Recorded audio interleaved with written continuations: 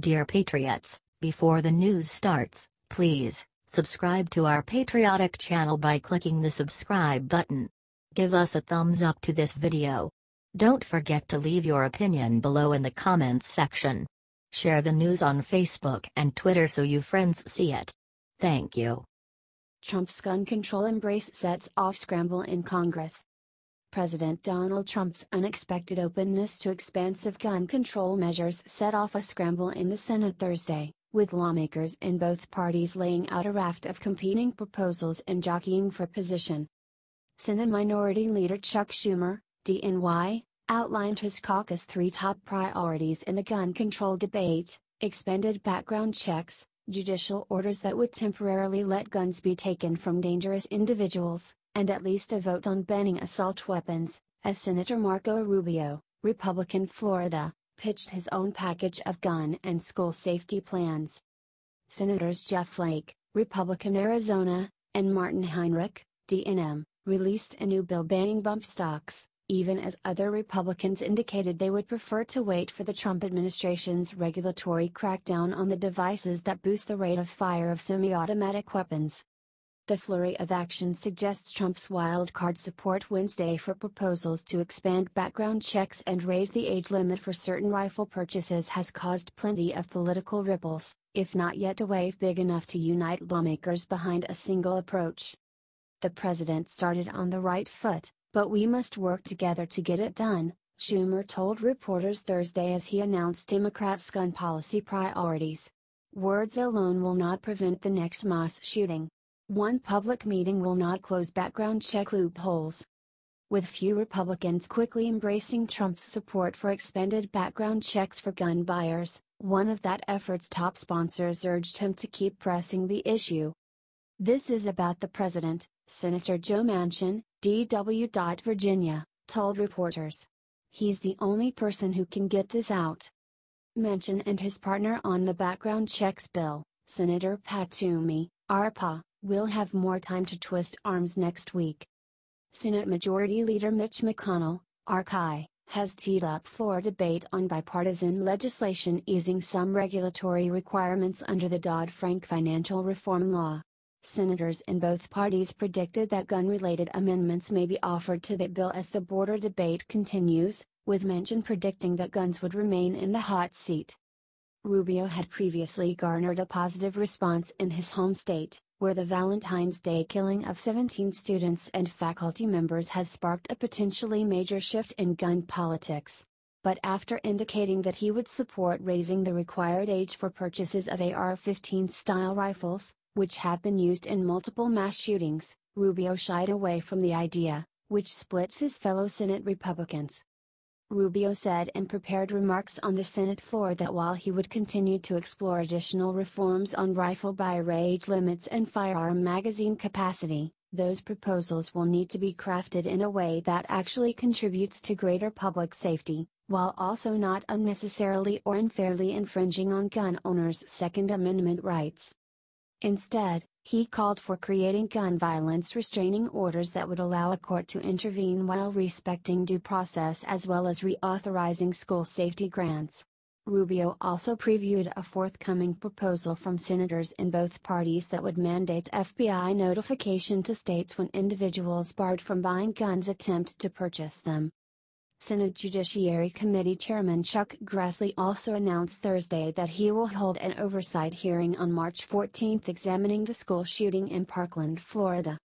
Grassley has already sought briefings from the FBI and social media companies about advance notice that law enforcement officials received, but failed to act on, concerning the threat posed by Florida perpetrator Nicolas Cruz. "The great tragedy of the Parkland shooting is that it was preventable," Grassley told committee members. "The FBI and local law enforcement failed to act on credible tips that should have neutralized the killer and gotten him help." Grassley also offered strong support for a narrow, bipartisan bill designed to improve the existing background check system. Republican leaders also backed the measure, which would push federal agencies and states to submit information on individuals' criminal histories to the FBI's National Instant Criminal Background Check System. Democrats, as well as Trump, have said the Fix Nix bill doesn't go far enough. But it's not clear most Republican lawmakers are willing to embrace anything else, even as the bill faces due process objections from some on the GOP side of the aisle. Grassley also declined to immediately support legislation banning bump stocks.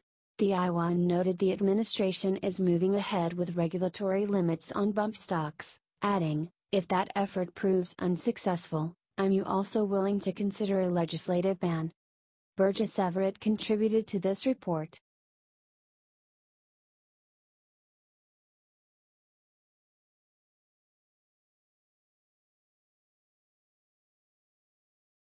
Kroger to raise age limit on gun sales to 21.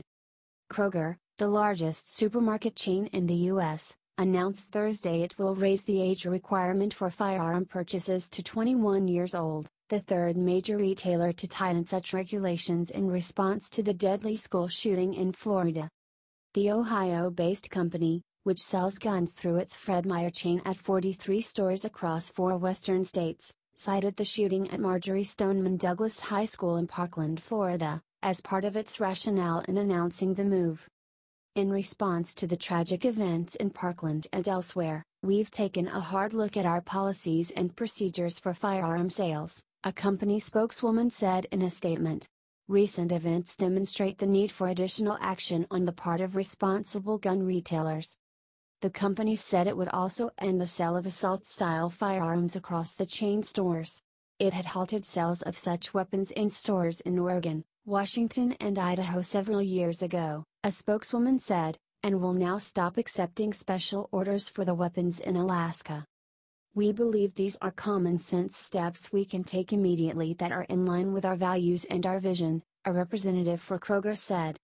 Kroger joins Walmart and Dick's Sporting Goods in announcing this week it will stop selling guns to those under 21. Dick's also announced it would cease sales of assault-style rifles at its 35 Field and Stream stores and end the sale of high-capacity magazines at all its stores. Walmart stopped selling assault rifles in 2015. The debate over age requirements on gun sales heated up after suspected shooter Nicolas Cruz, 19, allegedly used an AR-15 assault rifle to kill 17 students and staffers in Parkland. President Donald Trump has floated proposals for the government to raise the required age for firearm sales from 18 to 21 years old, telling lawmakers during a White House meeting on Wednesday that he would give the measure very serious consideration. "You can't buy a handgun at 18, 19 or 20. You have to wait until you're 21, Trump said. "You could buy the weapon used in this horrible shooting at 18. State legislators in Florida are currently debating a bill to raise the age limit to buy rifles. The measures have faced pushback from the National Rifle Association.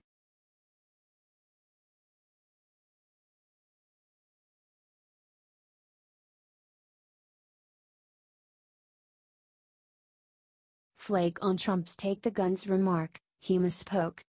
Senator Jeff Flake, Republican Arizona, said Thursday that President Donald Trump misspoke a day earlier when he said he'd prefer to take the guns first and worry about due process later when dealing with people who could pose a danger to society.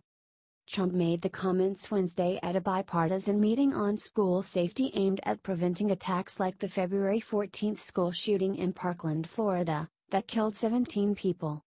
"A lot of times, by the time you go to court, it takes so long to go to court to get the due process procedures," Trump said. "Take the guns first, go through due process second." Flake, who was at the meeting, said he heard the comment, but he essentially gave Trump a pass, telling CBS News on Thursday that everyone should just move ahead and not dwell on the remark, which veered well away from typical Republican views on gun rights. "Anything we have introduced in the Congress respects due process," Flake said. "It was a bit astonishing to hear the language there, and people around the table were shaking their heads, but you can chalk that up to that he misspoke. Let's move ahead. It was a lot of excitement afterward that he might actually lead on this, and we need that." Flake, who once called for the now president to withdraw from the 2016 presidential race, said Congress won't reach agreement on steps on guns and school safety without Trump's involvement. "His leadership here is really critical if it's going to get through the House or Senate," Flake said. I do think there's a better chance the president will lead and really get out front on this.